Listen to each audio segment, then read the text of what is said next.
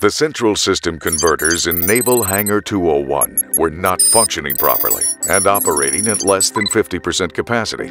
A major overhaul was required, and the spec list was extensive. No problem for FCX Systems. An RFP issued by the U.S. Navy at the Naval Air Station in Patuxent River, Maryland, outlined the following. 2 solid-state 312 kVA 400 Hz parallelable central system converters that would distribute power to 8 new dual-output gatebox line drop compensators, 1 solid-state 90 kVA 400 Hz converter, 17 100-foot aircraft cables and cable racks, and removal of 2 older 312 kVA converters located in a small equipment room. There was more.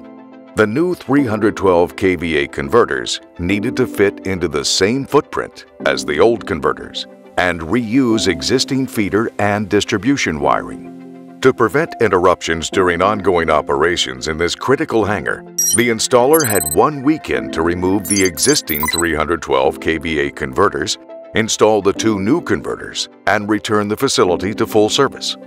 By carefully coordinating with the installation contractor, FCX Systems was the key to successfully completing the project in the time required.